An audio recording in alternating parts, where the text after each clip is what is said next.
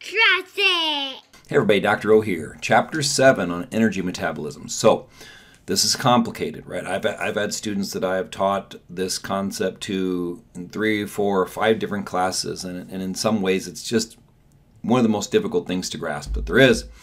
In this video, I will try to keep it at more of a high-level overview, kind of that 10,000-foot view. I already have a playlist of videos that cover metabolism, that cover it in depth. I mean, every step of every metabolic pathway, including the breakdown of fat for fuels. But so here we're just going to look at the big picture, and I think that's going to be plenty, right? Because I do not think that this is as relevant. So when you think about metabolism, I don't think that how our food is turned into fuel is as clinically relevant as the other things we've talked about, right? Like the quality of the food that you eat, or even, our next chapter on maintaining energy balance. So how many calories your body produces versus how many it needs.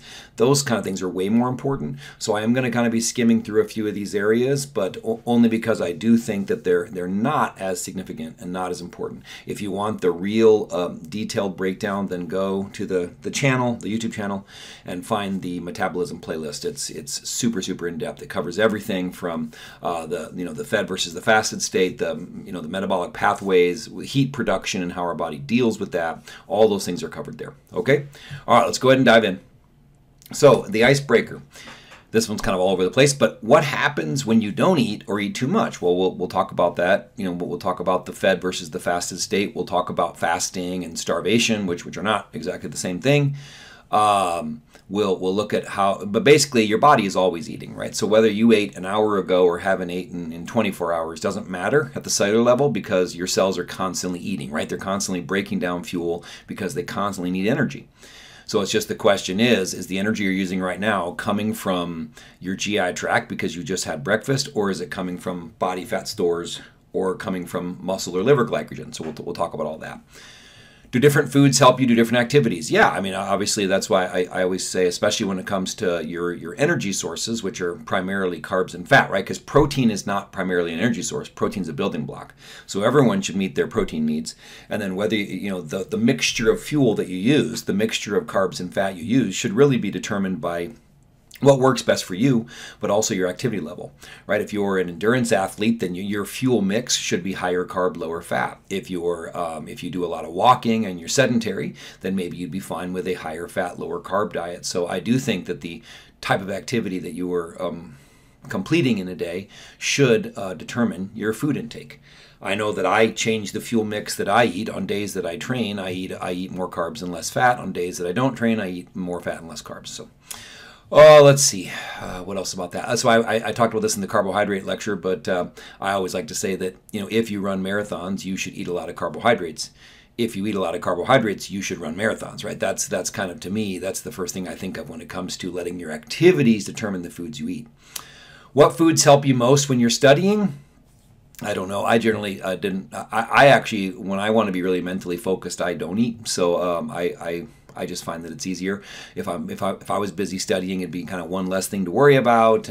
But if you're hungry, obviously that can be distracting. So I don't think I really had any specific go-to snacks when I was a student, but maybe you do. When you go out with friends, what do you eat? When you need to relax for the evening, what do you eat? But the point is, we eat different things based on what we're doing and how we feel and all those kind of things. I always like to talk about how when we're hungry, angry, lonely, or tired, they call it halt.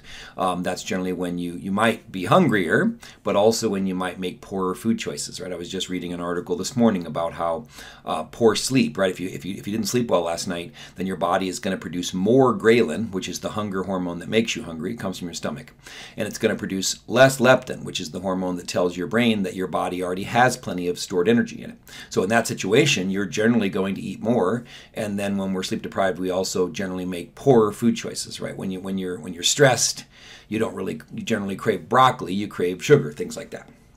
All right, let's go ahead and dive in. So the learning objectives.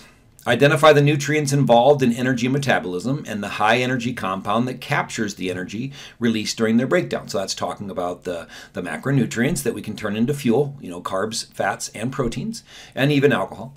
And then the high energy compound that captures that energy is ATP, adenosine triphosphate. So we'll cover all that. Summarize the main steps in the energy metabolism of glucose, glycerol, fatty acids, and amino acids. So we'll cover the big picture here for sure.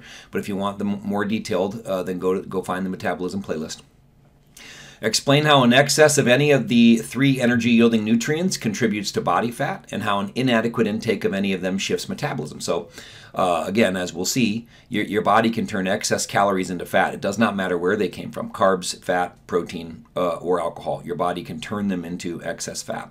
And then how inadequate intake of any of them shifts your metabolism. So we'll talk about, like, if you're on a low-carb diet or a ketogenic diet, you're purposely shifting your metabolism to one that can't rely on glucose as much, so it has to create this alternate fuel source called ketones. Okay, the chemical reactions in the body. So a lot of terminology. That's like the first thing with metabolism is what is metabolism, and then covering a lot of terminology. So we can start there at the bottom with what is metabolism. So it says here is how the body uses foods to meet its needs. So how I like to define metabolism. I didn't make it up, but the sum of all the chemical and physical processes that are occurring in your body, right? So everything happening in your body is part of your metabolism. So how I like to define metabolism is some terms you'll see on probably the next slide. Metabolism is catabolism plus anabolism. So I'll come back to that. But the sum of all the chemical reactions occurring equal your metabolism. But before we get there, energy. Energy is in different forms, right? I mean, heat, mechanical, electrical, and chemical energy, and your body uses all of these, right? Our metabolism generates a ton of heat. Obviously, mechanical energy is moving things around, and then we are electrochemical systems, so tons of electrical and chemical energy occurring in the human body. Photosynthesis, on the other hand, is what plants use. So the process in which green plants use the sun's energy to make carbohydrates. Basically, all food is including you. All food, all cells are packets of stored sunlight energy, right? All the energy stored in your body right now, and all the energy you're going to use today, came from the sun, because the sun, through photosynthesis, generated the energy needed for those plants to make themselves and to make their fuels. And then we eat those plants, or we eat the animals that ate those plants, or we eat the animals that ate the animals that ate those plants. But the point is, all energy came from the sun. So you are stored packets of sunlight energy. That's the best way that I can describe you and where we fit in these food chains and where we fit in these metabolic pathways. Fuel. So just like the fuel in your car, compounds that cells use for energy. So your car uses hydrocarbons. So next time you go, look at your fuel and you look at your gas, it gives those hydrocarbon ratings. So you put fuel in your car, and your car will use that to generate the energy it needs to do its jobs. Well, that's exactly what your body does. You see here glucose, fatty acids, and amino acids. All of those are hydrocarbons, meaning that they have carbon and hydrogen. So you and your vehicle are shockingly similar. You put fuel in your gas tank in your car. You need fuel and we need air, and we use those two things to power the movement of the car, and then we produce waste products like that comes out of the tailpipe of a car.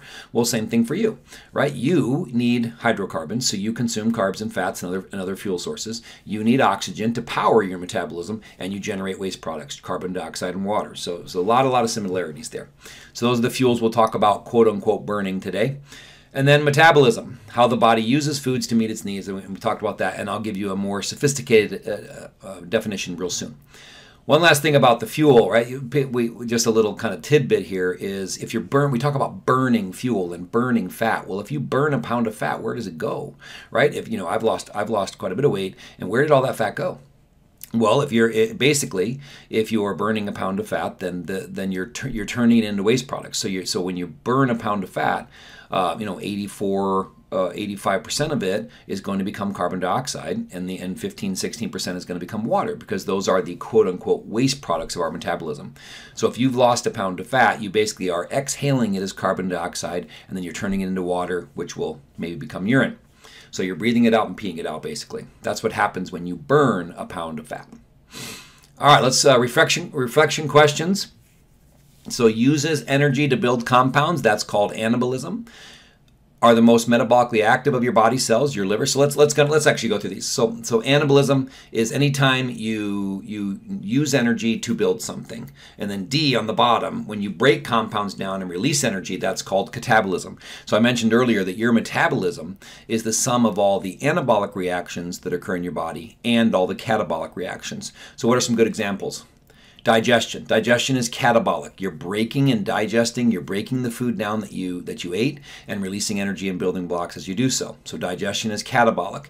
Then you absorb and you take those building blocks and you take the energy that you created and you use it to build you. So if you eat a pound of chicken breast and you catabolically digest it and break it down, you now have all those amino acids and all that energy. You take those amino acids, take that energy, and you build a pound of you. It wouldn't be a pound because whatever, but not even close. But still, you get the point.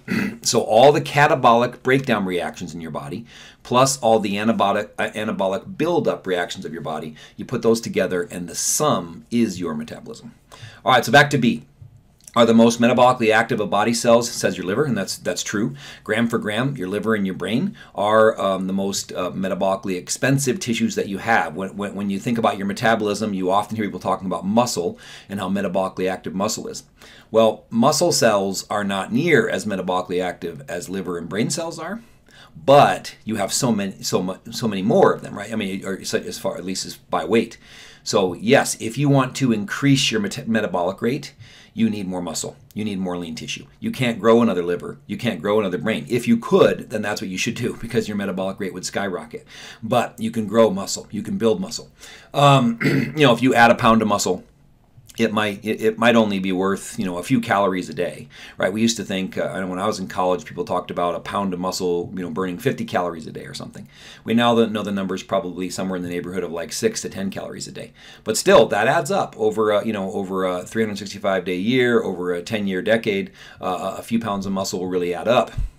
But to me, the main reason that adding muscle is the best way to improve your metabolic rate is because it takes a lot of calories to build a pound of muscle. So not only once you've built a pound of muscle does it burn more energy for you on any given day, but let's say it takes 23 or 2,400 calories to build that pound of muscle. So you've invested a bunch of calories in building the muscle, then you invest calories every day of your life maintaining it, and then if you're strength training or doing things that are going to build muscle, then there's constantly damage and repair. So I do think that putting on a few pounds of muscle can absolutely improve your metabolic rate more than just that handful of calories. But yes, it is true that the liver is more metabolically active than your muscle.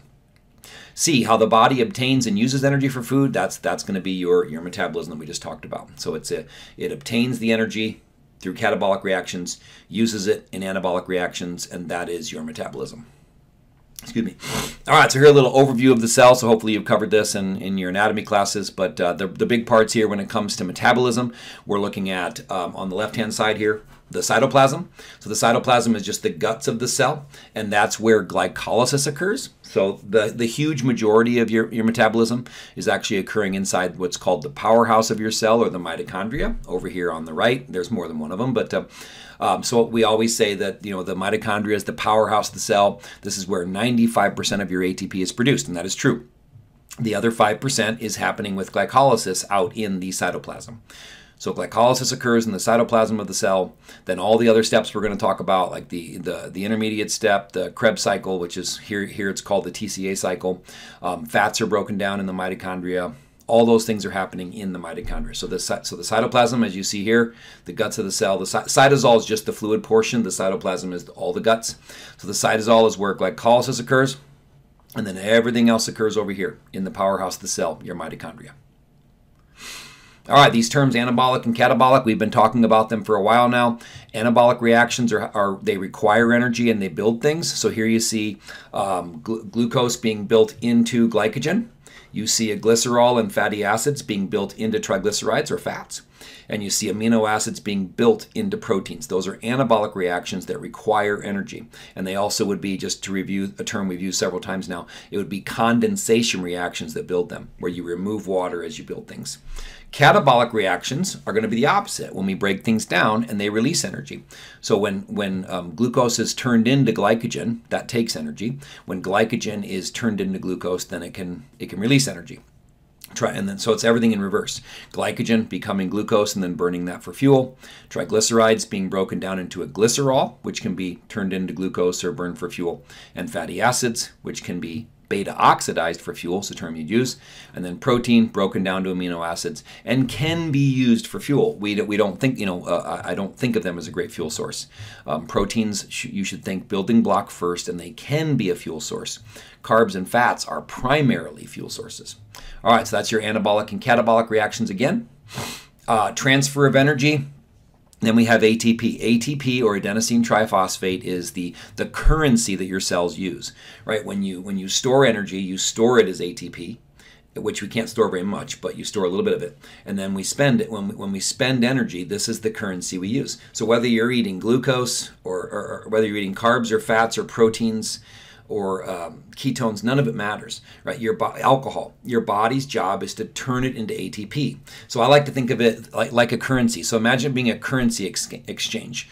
You show up here in the United States and you've got, I don't even know, you've got money from 5 different countries, right? And it doesn't matter which countries they are. You would need to take it somewhere to exchange it into the American dollar, right? Into our currency. So that's what ATP is. Oh, so alcohol, that's money from Germany, and carbohydrates is money from France. I'm just making these things up. I don't know. Fat is currency from India. Well, the goal is to turn all of it into ATP. So ATP is the energy currency of the cell. The other reason I like calling it a currency is that, just like with real money, we're much better at spending it than we are saving it, right? We generate massive amounts of ATP, like unbelievable amounts. I mean, you need a constant supply of ATP or you'd be dead in an instant. Let's just say, for a fact, your body makes so much ATP every day that if you were to take every ATP you needed today and put it in a pile and weigh it, it would weigh about half as much as you.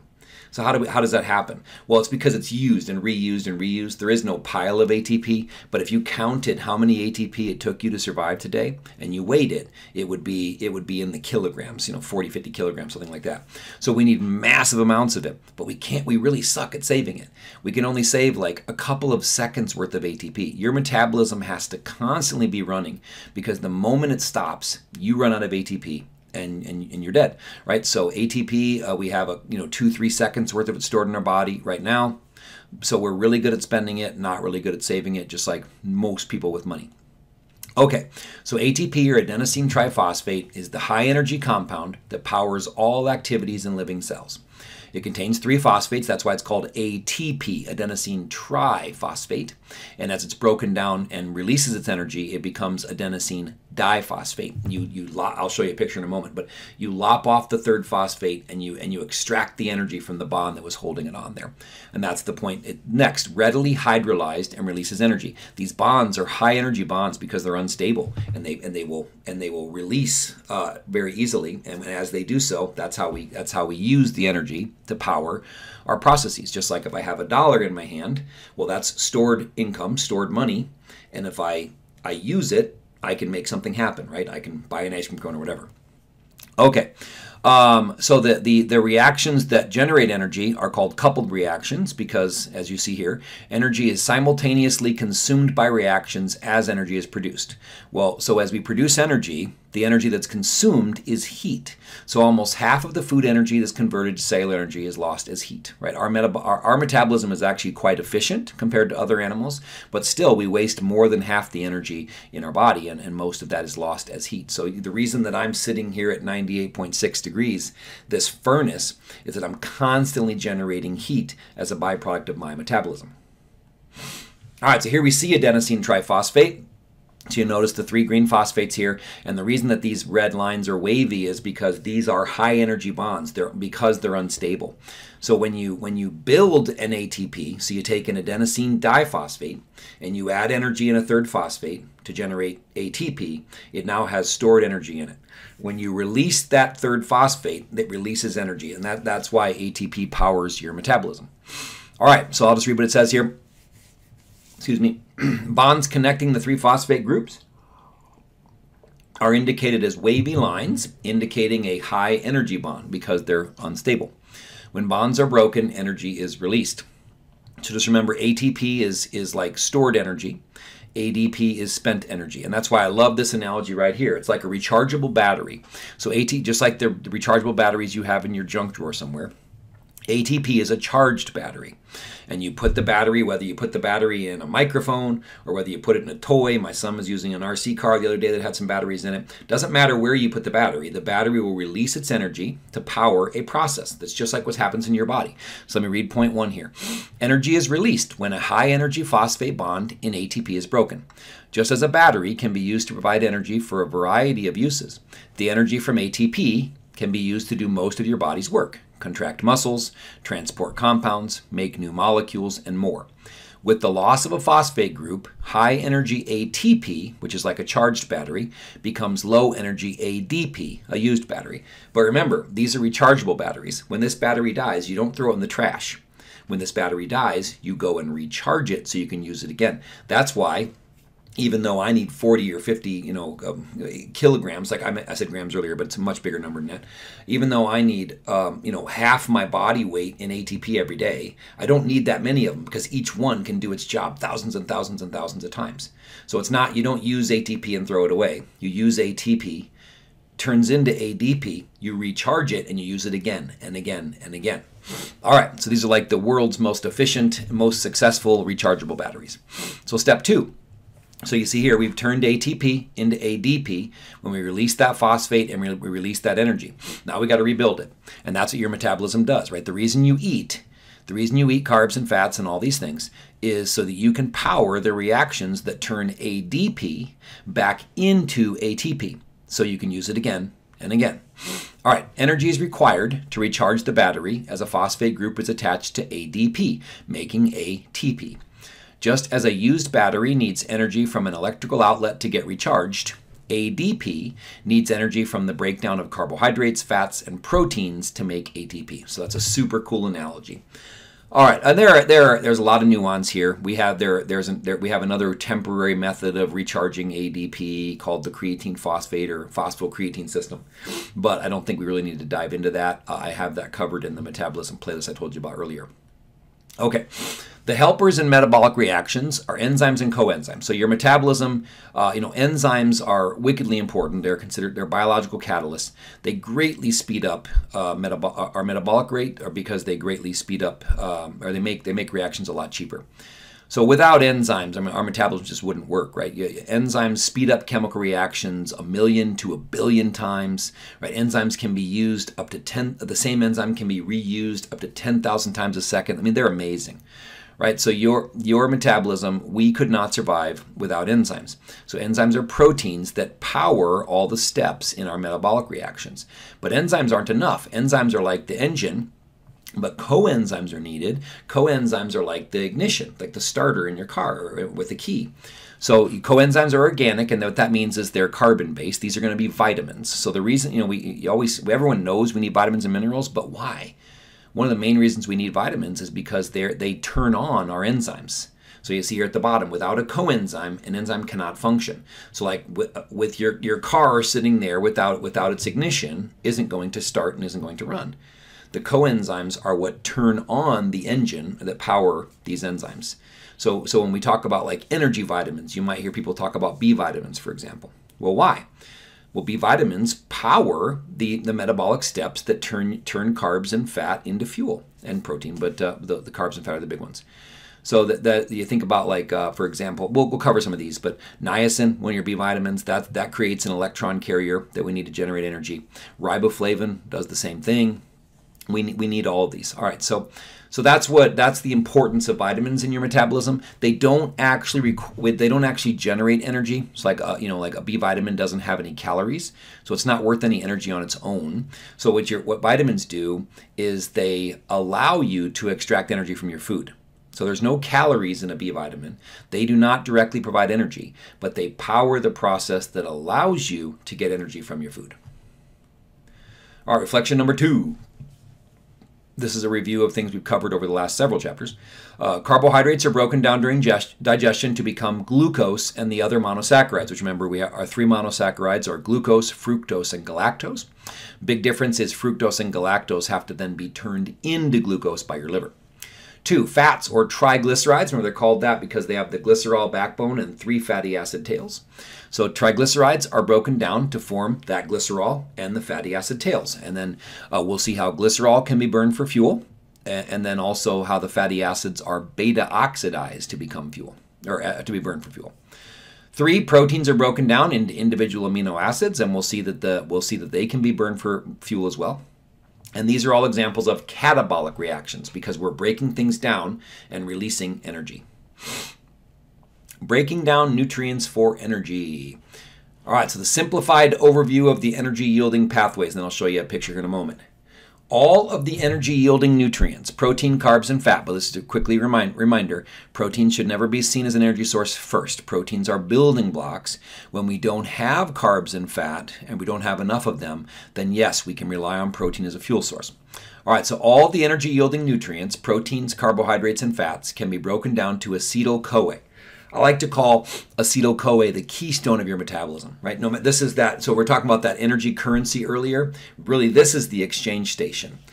Your alcohol, your carbs, your protein, your fat. I'm going to turn all of you into acetyl-CoA.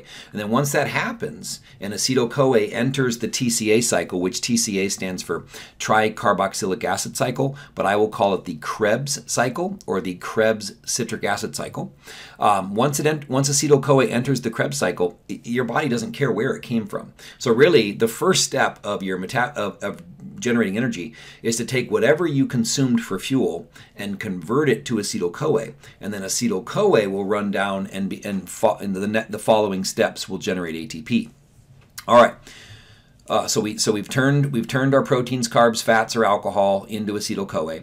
Acetyl-CoA enters the Krebs citric acid cycle, and then during these metabolic reactions, most of the reactions above release hydrogen atoms with their electrons, which are carried by coenzymes to the electron transport chain.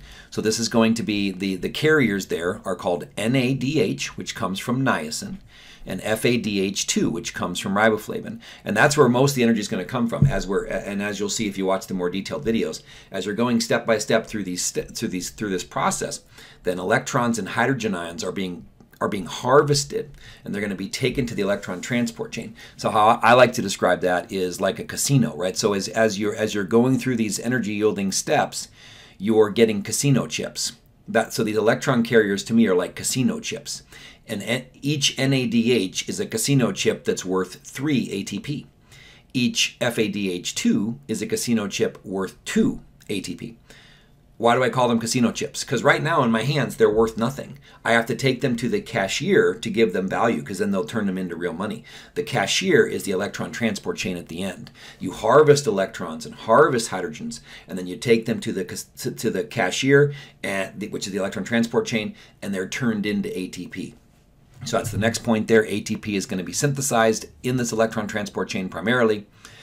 And then hydrogen atoms react with oxygen to produce water. So the equation of your metabolism is glucose, or whatever fuel you're using, but we usually talk about glucose first. So glucose plus oxygen, right? We need oxygen to power our metabolism.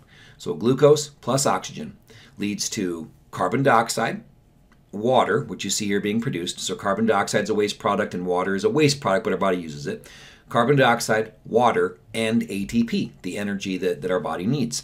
And if you take a typical glucose and you fully oxidize it like that, you will turn that one glucose into 36 ATP when you're dealing with eukaryotes like humans. All right, discussion question 1. What are pyruvate and acetyl-CoA, and what is their role in glucose production in the body? So we haven't gone through the steps here, but so glucose starts with 6 carbons. Its chemical formula is C6H12O6. After glucose runs through glycolysis, it's been split in half into 2 of these pyruvates, which are 3 carbon structures. And then the next step in your metabolism, you actually lop off one of those carbons, and you turn a 3-carbon pyruvate into a 2-carbon acetyl-CoA. Now, where does that 3rd carbon go? It's fused with oxygen and becomes carbon dioxide. We exhale the fuel. So if you had pancakes this morning, you're exhaling the carbon skeleton of those pancakes as carbon dioxide, basically. All right, so pyruvate, a 3-carbon structure, and acetyl-CoA, a 2-carbon structure, with what's called a coenzyme CoA attached to it. That's why it's called acetyl-CoA. and that comes from a B vitamin called pantothenic acid, are two new fuels used by the body. Pyruvate can be used to make glucose. Acetyl-CoA cannot, because that means, so basically pyruvate is a reversible reaction. You can turn glucose into pyruvate, and then pyruvate can become acetyl-CoA and then run through the Krebs cycle and get burned for fuel. Or pyruvate can go back and become glucose. Acetyl-CoA can't. Once you have acetyl-CoA, it enters the Krebs cycle and it's going to be metabolized. Or it can be turned into ketones. That's a whole separate discussion. All right, a simplified overview. There's nothing simple about any of this, I get it, but a simplified overview of the energy yielding pathways. So here we see proteins, carbs, and fats, and we'll just go in this order, but just a reminder that proteins can be burned for fuel, but they have more important jobs. And that's because proteins where we get our nitrogen. We can get carbon, hydrogen, and oxygen from any of them. We should be using our proteins for things that require nitrogen first. All right. So protein is digested to amino acids, and then you see we have, and I'll cover this in more detail later, but we have some of our amino acids, they can become pyruvate. So those are going to be called glucogenic amino acids. Some of our amino acids are going to directly become acetyl-CoA. Those are called ketogenic amino acids because, like I just mentioned earlier, acetyl-CoA can enter the Krebs cycle or be turned into ketones. And then we have some amino acids that are going to directly enter the TCA cycle or the Krebs cycle, and those are also called glucogenic amino acids. So protein, digested to amino acids, burned for fuel. Depending on the amino acid, it's going to happen a different way. Carbs are going to be turned into glucose. Whether if you ate sugar, for example, you're going to digest it into a glucose and a fructose. Then your liver is going to turn that fructose into glucose. Now we have glucose and we burn it. If you ate starch, it's long chains of glucose. We digest them to individual glucoses. Now we have glucose, we burn it. Your body doesn't care the difference. Your starch, sugar, all carbs except for fibers, because they're not digested, are going to end up, the end result is glucose. So carbs are turned into glucose, which will be turned into pyruvate during glycolysis, and then they'll become acetyl-CoA, and then run through the Krebs cycle, and then generate energy in the electron transport chain. Fat has two destinations because, remember, fat's a triglyceride. The glycerol backbone of fat can become pyruvate, and then can become glucose. So glycerol is going to be, that's called gluconeogenesis. Whenever you turn a non-carbohydrate into a carbohydrate, it's called gluconeogenesis. So that's what's happening there with glycerol. Then the fatty acids are going to be beta oxidized, where they become, so a fatty acid has these long tails, and remember from last chapter, or 2 chapters ago, sorry, they're all even numbers, so 16, 18, 20 carbons. Well, those carbons are lopped off 2 at a time, and they become acetyl-CoA. So and then they're going to be that's this beta oxidation process. Acetyl-CoA will be burned for fuel. All right, so step 1, all the energy-yielding nutrients, protein, carbs, and fat can be broken down to acetyl-CoA. That's why I call that the keystone of your metabolism. Acetyl-CoA then enters the Krebs citric acid cycle, where you generate all these hydrogens and all these electrons, which then enter the electron transport chain. So number 3, most of the reactions above release hydrogen atoms with their electrons, which are carried by coenzymes, that'd be your NADH and FADH2, to the electron transport chain. Step 4, ATP is synthesized. Step 5, the waste products. Hydrogen atoms react with oxygen to produce water, and carbon atoms react with oxygen to produce carbon dioxide. So we take our fuel, glucose or whatever, plus oxygen, and we make carbon dioxide and water, and we make ATP. That's the overview of how you generate energy. All right, reflection 3. Feel free to pause these and look at these before I jump ahead. Glycerol and amino acids can provide glucose because they can be converted to pyruvate. We talked about that. Fatty acids are converted to acetyl-CoA. That's called beta oxidation. Acetyl-CoA is the compound that enters the citric acid cycle or the Krebs cycle. And that's why, again, your body doesn't care where it comes from, whether it's protein, carbs, fat, alcohol. It wants to turn it into acetyl-CoA so it can power its metabolism. Number 4, energy is harnessed through the electron transport chain. Okay. And this is where I'm really going to be kind of skimming because, I have videos where I go through in great detail through all these processes, and I think they'll really help you because you'll see them better as well. But the first step, so we're going to start with glucose, and then we'll look at fats and protein separately. But so glycolysis is how we turn glucose into pyruvate. Remember, glucose is a 6-carbon structure, C6H12O6. Glycolysis means the ripping or tearing apart of glucose. So you take a 6-carbon glucose and you split it in half. So if you started with one 6-carbon structure, you now have two 3-carbon structures, which are pyruvate.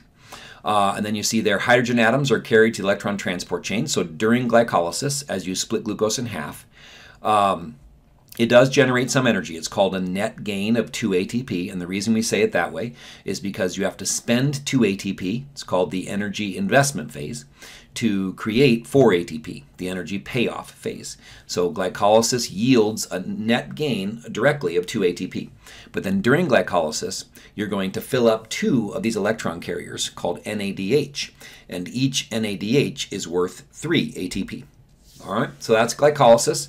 Then normally pyruvate will go on, and just depends on how much oxygen is available, how much energy you're using. Pyruvate will generally go on to become acetyl-CoA, but we'll look at the other options. But yes, pyruvate can be converted back to glucose. Your liver cells and some cells in the kidneys can do that, and we'll come back. We'll talk about the Cori cycle and how your body recycles these different things. So normally glucose is becoming pyruvate, but pyruvate can be converted back to glucose, and that's going to be how your body can turn things, non-carbohydrates, into glucose. All right, so what are pyruvate's options? So after you've turned glucose into pyruvate, really it depends on if you have the presence or absence of oxygen.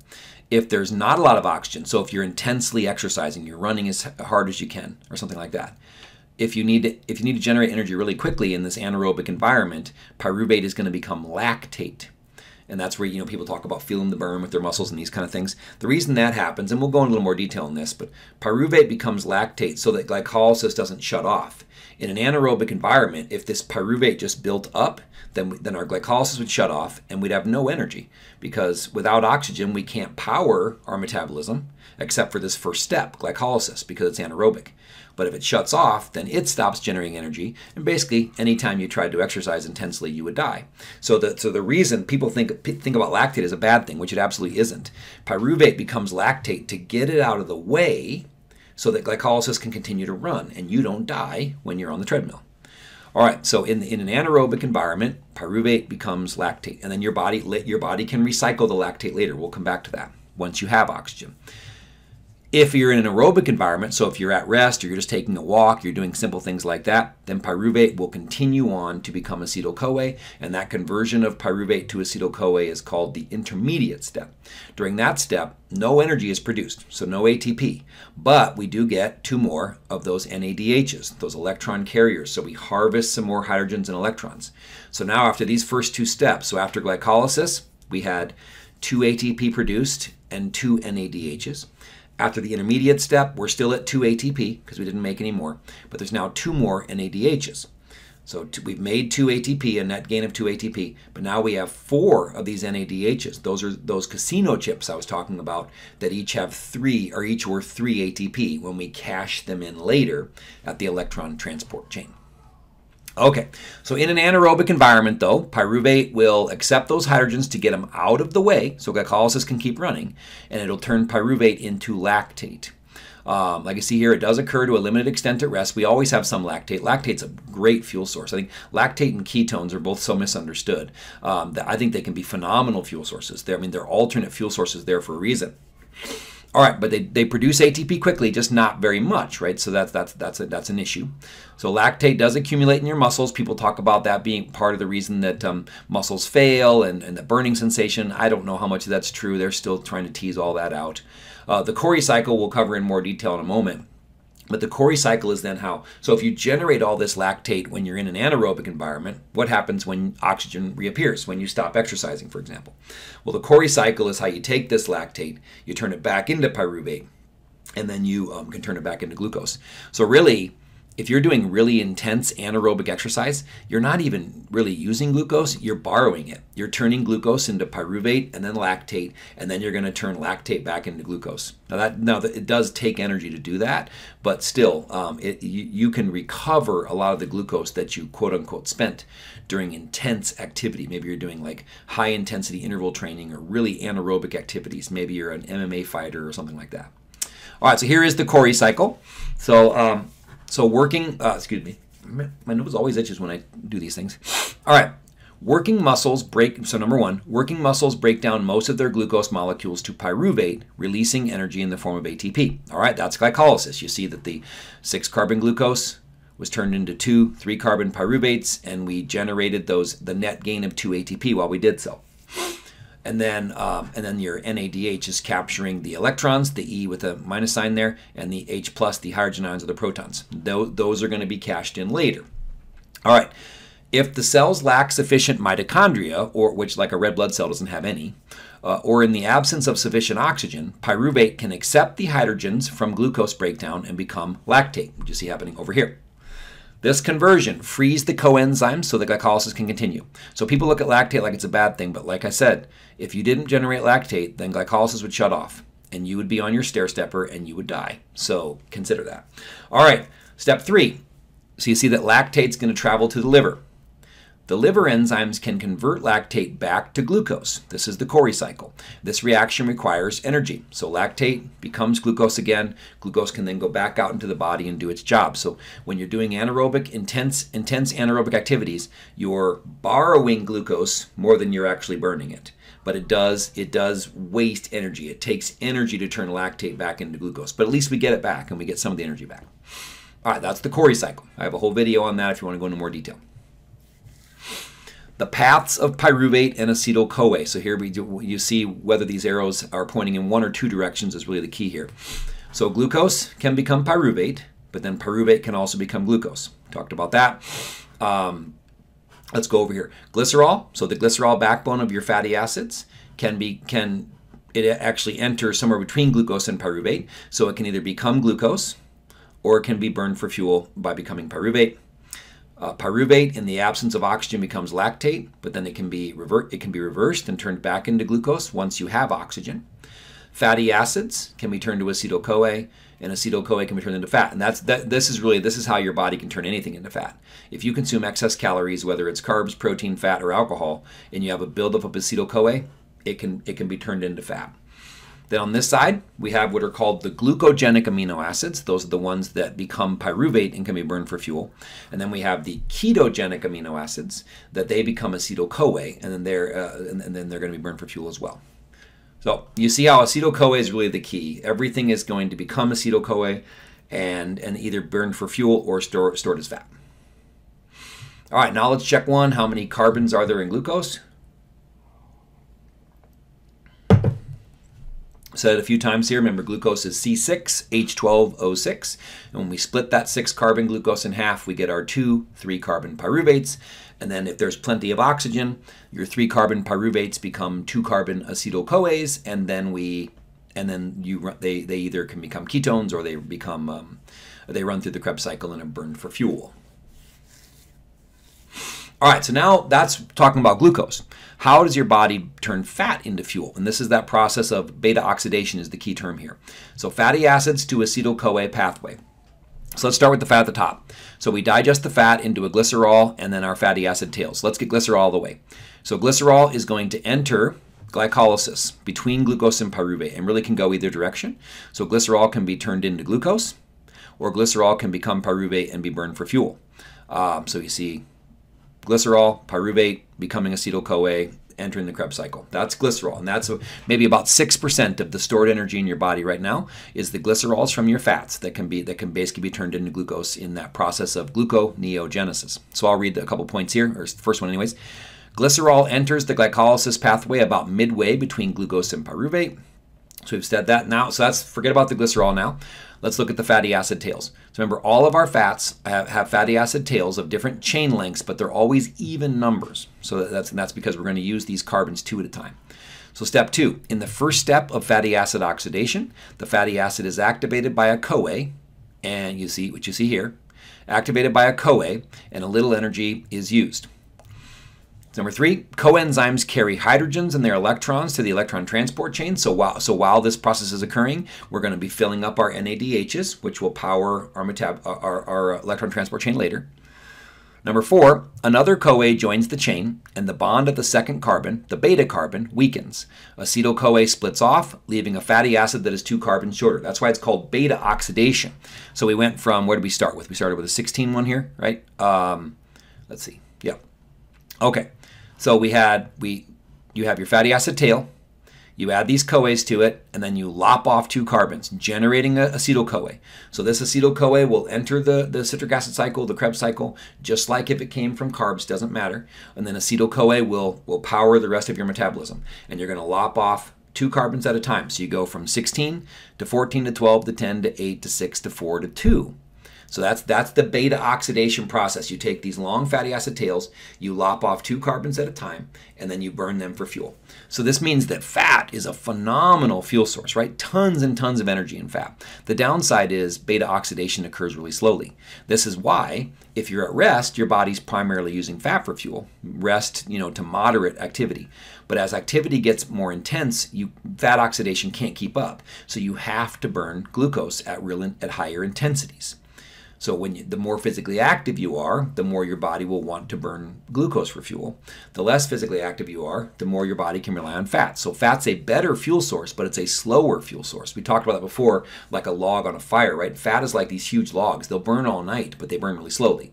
If you want the fire to burn quickly, or you want to get the fire started quickly, you add newspaper or twigs, kindling, those kind of things. The kindling will burn up real fast, but it'll start the fire.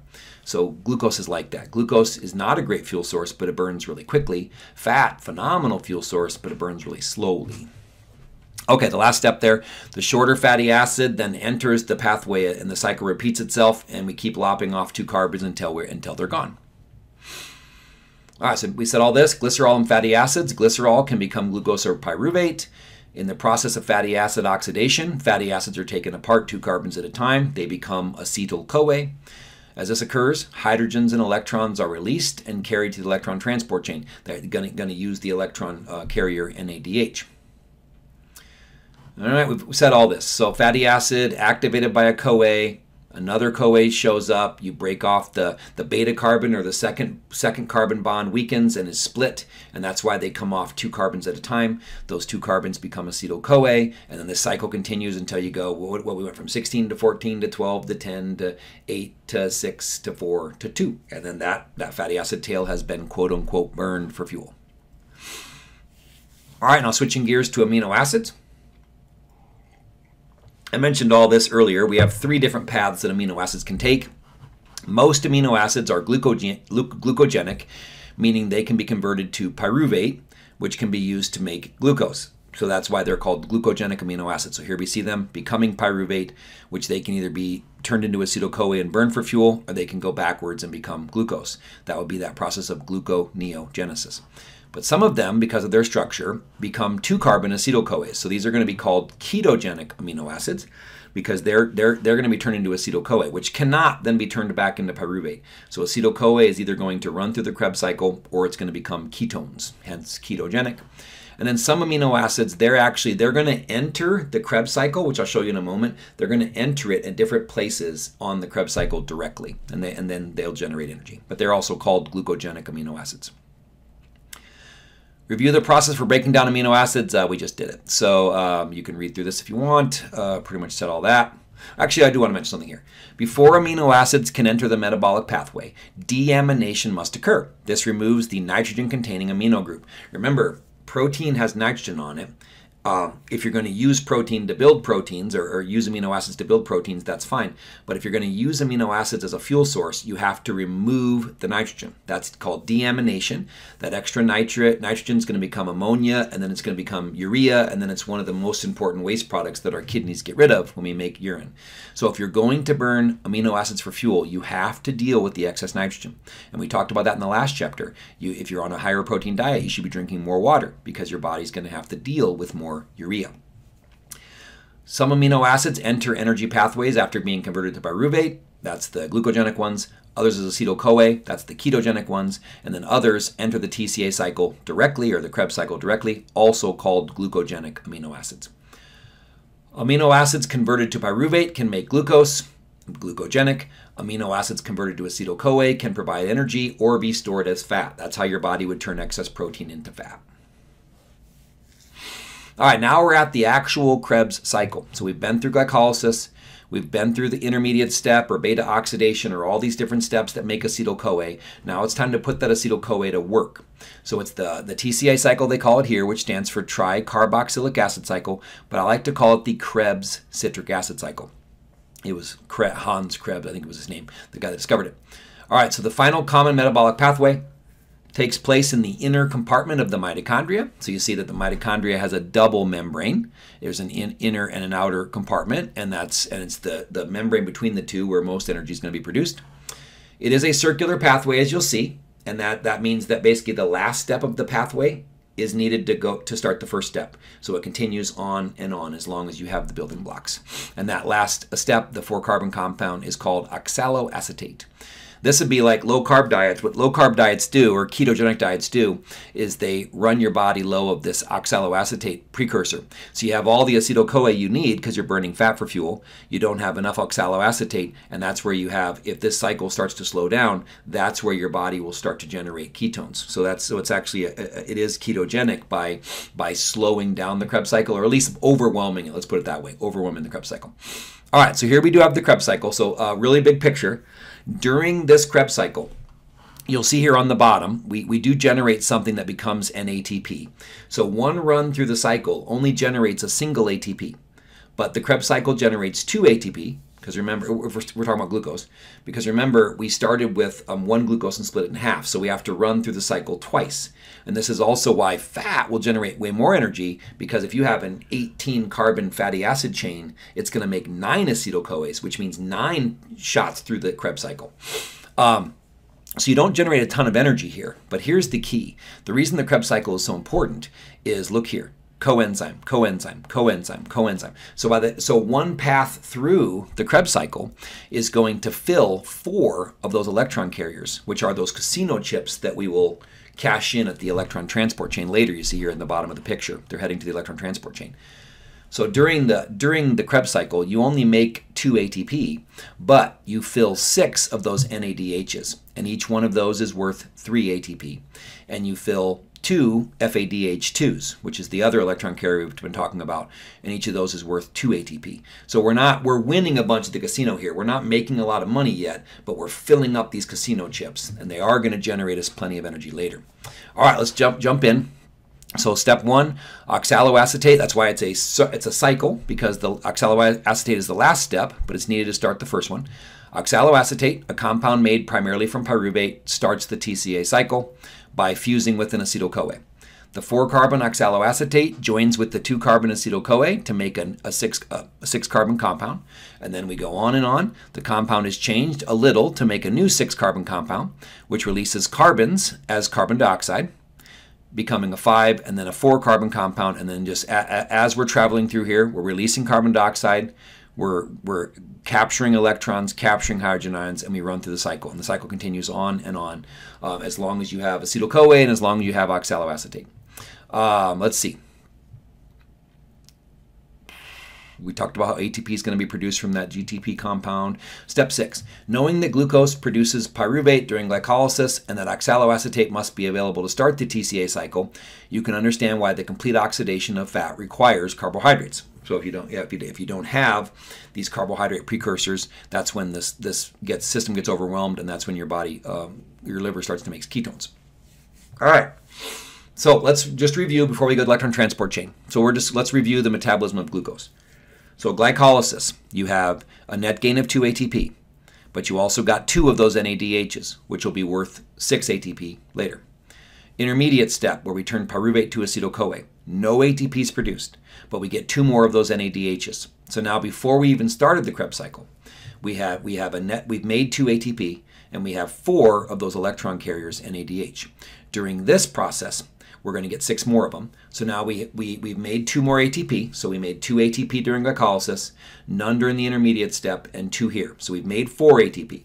But now we have 10 NADHs, 2 from glycolysis, 2 from the intermediate step, and 6 from here. Each one of those is worth 3 ATP. So 10 times 3 is 30. So we've made 4 ATP, but now we've got 30 more ATP coming. And we have 2 FADH2s, which are each worth 2 ATP. So 2 times 2 is 4. So now we've made 4 ATP. We have 30 ATP coming from NADH, plus 4 ATP coming from FADH2. So that's 38. So 4 plus 30 plus 4. So the complete oxidation of glucose generates 38 ATP. But why did I say earlier that we only get 36? Well, if you were a bacteria, you would actually generate 38 ATP, but you're not. And that's because we have to spend 2 of those ATPs to get our energy into the mitochondria, to get our building blocks into the mitochondria. So we do make 38 ATP like bacteria do, but we have to spend 2 of it in a way that they don't. So eukaryotes like us, we fully oxidize glucose into 36 ATP, and prokaryotes like bacteria would fully oxidize it to 38. So that's the difference there.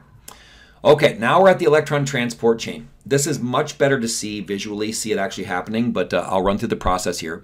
Here's the point. We've been talking about electrons the whole time, right? Electron transport, electron carriers, all of this. But what you're going to see happen here is the electron transport chain. We've captured all these electrons that we dump into the electron transport chain, but the flow of electrons is really only needed to power the pumping of these hydrogen ions. So let me read through it. The coenzymes, which would be your NADH, worth 3 ATP, and FADH2, worth 2. So the coenzymes deliver hydrogens and high-energy electrons to the electron transport chain from the Krebs cycle, glycolysis, and fatty acid oxidation. Okay, that's step 1. So as they release their electrons, that powers this pumping. And what the pump is doing is pumping hydrogen ions outside of this inner mitochondrial membrane. So you're seeing a buildup of all these red H pluses, or hydrogen ions, which are also called protons. So you might hear people call these protons. If you look at the periodic table, hydrogen is the only element without a nitrogen. So hydrogen never had a neutron. So hydrogen never had a neutron. And then if you remove its electron, making it a positive ion, all that's left is a proton. So H plus, calling it a hydrogen ion and calling it a proton, you're saying the same thing. All right, so that's step 1. Step 2. Passing electrons from carrier to carrier along the chain releases enough energy to pump hydrogen ions across the membrane. And that's the key. We used all these electrons to pump hydrogen ions. And then we'll see that the movement of these hydrogen ions is actually what creates energy. But step 3, before we get there, oxygen accepts the electrons and combines with hydrogens to form water. So the reason, your metabolism will make, 1 3/4, somewhere in the neighborhood of 2 cups of water today. And that's because oxygen is called the final electron acceptor of our metabolism. So you take all these electrons, take some of these hydrogens, and you form water. So your metabolism builds water as part of its one of its waste products. Again, we use it. It's a useful waste product, or maybe we call it an end product. But here's the key. We moved all these hydrogen ions. So they all have the same charge, and likes repel. They don't want to be by each other, right? Diffusion says that things are going to move from where there's a lot of them to where there's not. So we have this buildup of hydrogen ions that don't want to be around each other, and now they want to come back into the inner mitochondrial space here, the inner compartment, as you see here. But your body says, or your mitochondria says, okay, you can come back in, but you have to come in through this turnstile. You have to come in through this enzyme, and that enzyme is called ATP synthase. So let me read step 4, and then I'll put my spin on it.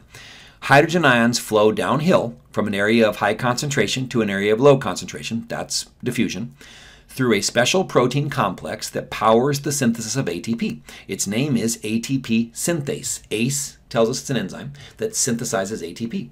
And so as these protons, it's actually like a turnstile. As these protons flow through ATP synthase, it spins. And the spinning of this protein complex, this enzyme, is what generates the energy needed to take ADP and add a third phosphate to it to generate ATP. So it's the movement of these protons that spins the ATP synthase enzyme that generates energy. So this isn't odd, right? Think about a wind turbine. The spinning of the blades of the wind turbine generates energy that can recharge these batteries.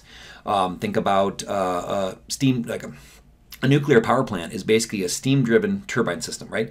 It's a steam-driven turbine with one really dangerous room, and that dangerous room has radioactive material in it that superheats the water to generate the steam to spin the blades. Hydroelectric dams, so water flowing down these dams, spins turbines to generate energy. So we see it all around us. The spinning motion can generate energy that we need. Well, that's what's happening here.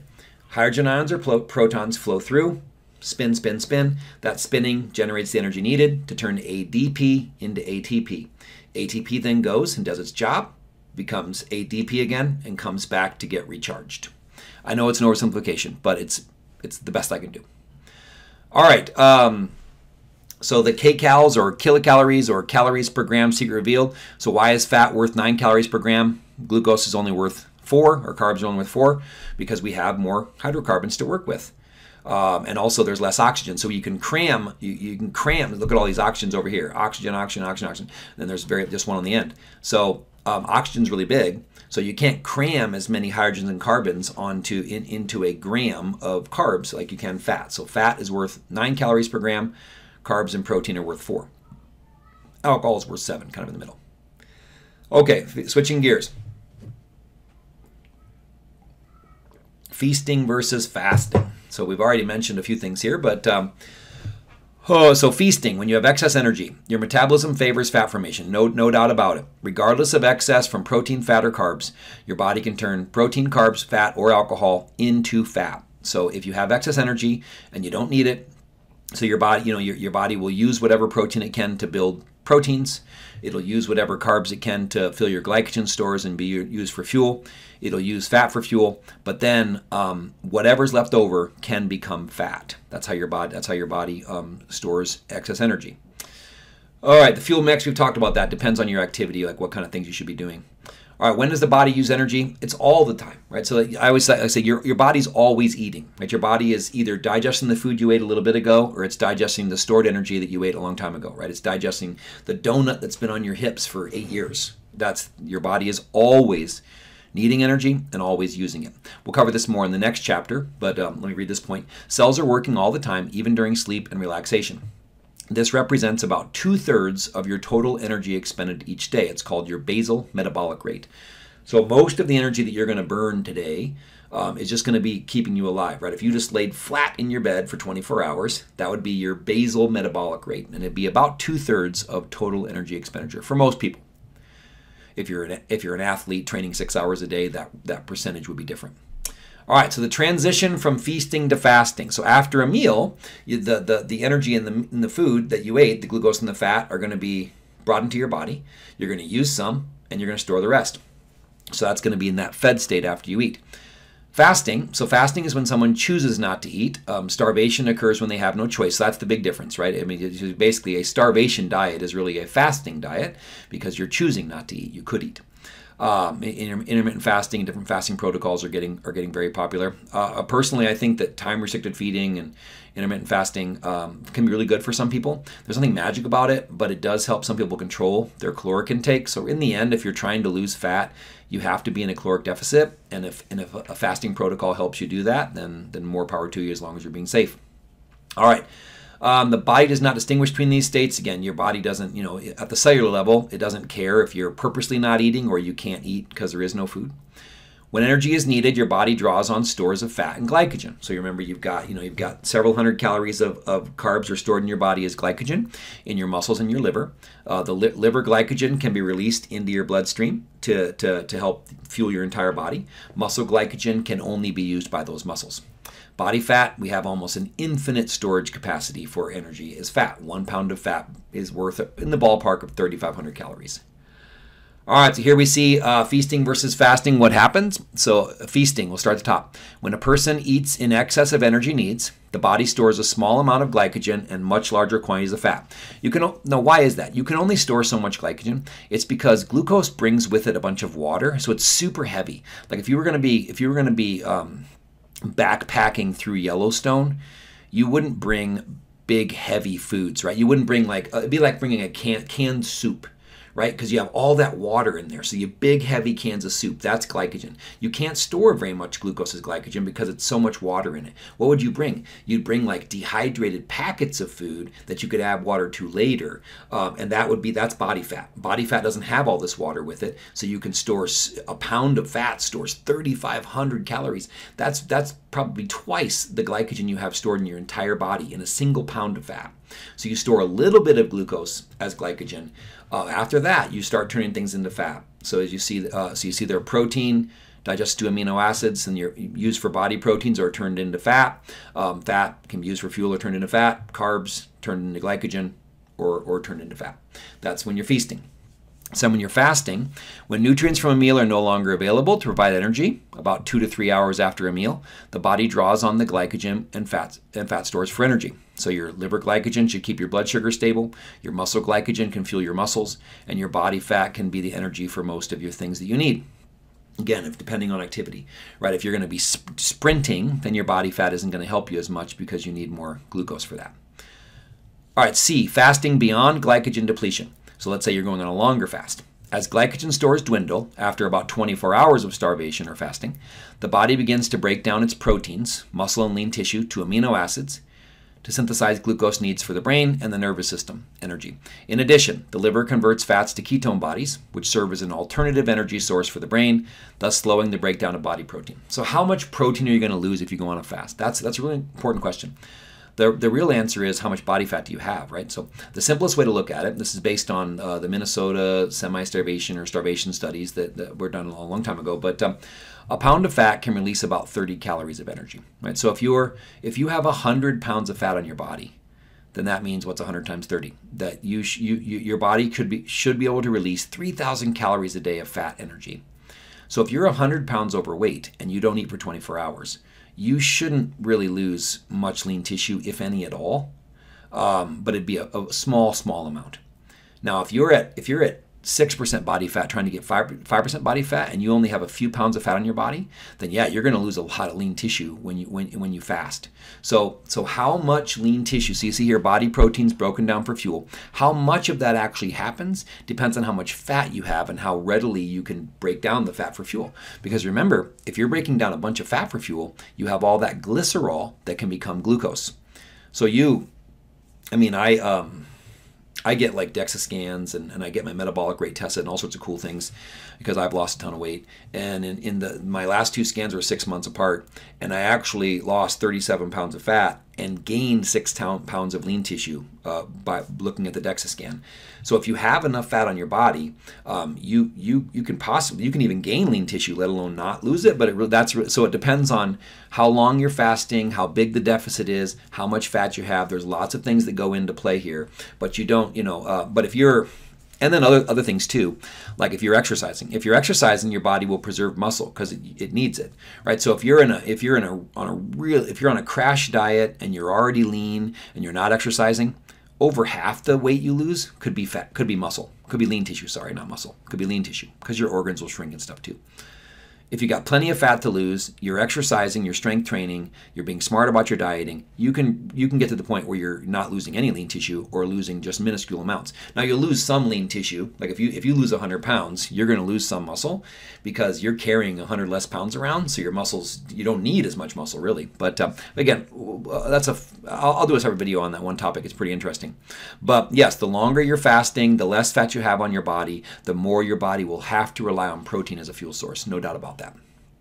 Okay, so fasting leads to inadequate energy. Glucose and fatty acids are broken down into acetyl-CoA, which enter the energy pathway.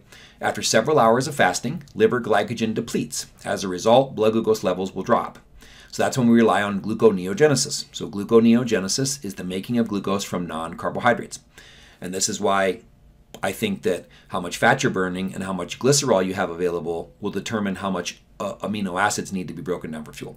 But that's also why if you're on a diet that's not going to rely on carbohydrates, you should be on a moderate to higher protein intake because then your body can use those proteins for fuel too. Because another way to preserve lean mass when you're on a diet is to consume more protein. Let your body burn the proteins you're eating for fuel, not the proteins that are in your muscles. All right, adaptation, creating an alternative fuel. This is the idea of ketogenesis or ketosis or ketogenic diets. So parts of your nervous system and your red blood cells need glucose. That's why we have an RDA of 130 grams per day.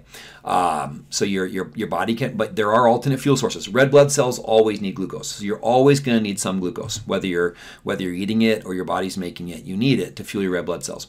The cells of your nervous system, though, they can rely on lactate and ketones and other fuel sources. That's what ketones really are. Your brain can't. Your brain can't just burn fat for fuel like other parts of your body. So what your body does when blood glucose levels are running low, your liver says, okay, we have to feed the brain. So your liver makes ketones. Ketones go to the brain and fuel them. So that's this idea of an alternative fuel. So use fat to fuel the brain, and that's what ketone bodies do.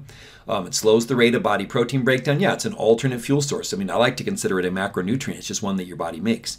So since your body can burn ketones for fuel, your brain can burn ketones for fuel, it won't have to turn protein into glucose to burn for fuel. And ketosis induces appetite loss. I mean, in some people, in many people, that's why people that go on ketogenic diets, they often don't feel as hungry, and that might be what leads to some of their weight loss. Okay, and then we'll cover this more in the next chapter, but adaptation, conserving energy. So if you're fasting, if you're not eating as much, if you're on a diet, then that means you're changing the calories inside of the equation. So your body will respond by changing the calories outside of the equation. You will burn less energy. So hormone levels will change. So it's maybe your thyroid hormone levels will drop and things like that. Your brain will ask you to move less, and that's why you'll see a reduced energy output. The biggest change there, and we'll cover this in the next chapter, but the biggest change is in what's called NEAT, or non-exercise activity thermogenesis. So if you're on a diet, you're just like, I just want to sit back like this. I want to rest. I want to lie down, right? I'm not motivated to get up and move. You ever just been like motivated to get up and move? Well, that's how you should feel most of the time when you have adequate fuel sources. But when you're on a diet, you're going to be less and less likely to do that. So your body's going to look for ways to reduce energy output. Your metabolic rate will drop some, but it does appear that the biggest way your body does this is by asking you not to move as much. So the biggest change, so if you go on a really strict diet, your energy expenditure is going to drop, but most of it isn't your basal metabolic rate changing. Most of it is going to be changes in non-exercise activity thermogenesis. You're going to fidget less, right? You're moving, you're fidgeting. You're going to fidget less. You're going to want to sit more than you stand, things like that. I noticed that, like when I'm teaching in the classroom, I'm almost always up and moving. But when I've been on a diet for a while, I'll notice the urge to sit. That I normally don't have, right? Normally I love pacing. You see, I'm even moving a lot when I sit here, but I love pacing when I'm teaching. But if I'm on a diet, my brain's like, you see a chair right there, right? Why not sit in it? So that's one of the ways that you reduce energy output. Fasting, I like this point here. Fasting supports weight loss, but they're not best option for fat loss. So again, they're two separate things, right? If you want to lose fat, you have to do different things than if you want to lose weight, right? If you want to lose weight, just starve yourself, but you will lose lean tissue. If you want to lose fat, be smart about your diet, lose weight slowly, maybe 0.5 to 1% of your body weight a week, strength train as much as you can to tell your body, to send signals to your body to keep your lean tissue instead of using it as fuel. All those things would be true. And then, of course, if you're starving yourself, that you can be irritable and tired and super hungry, of course, and all those types of things. Some people, though, say fasting actually really helps them feel better. A lot of people like ketogenic diets and doing different types of fast because of mental clarity. I mean, this goes back to different religions and philosophers. All sorts of people believed in this idea. And the reason for that is if you are fasting, your brain, you will have more norepinephrine in your brain. So norepinephrine is noradrenaline, or it's related to its cousin, which is adrenaline. And norepinephrine in the brain does help with focus, which sort of makes sense, right? People talk about fasting and they think you just want to curl up in a ball and die. But if you can't find food, you need to be motivated to find food or you will die. So you might see an increase in mental clarity because our hunter-gatherer ancestors would have used that state to find food or not become food, right? So it's interesting to think about, but maybe we'll do a separate video on that someday. All right, so low-carb diets. They certainly can be effective. They've been shown in studies that when you match them for calories and protein intake, they're just as effective as other diets for losing weight. There's nothing magic about them.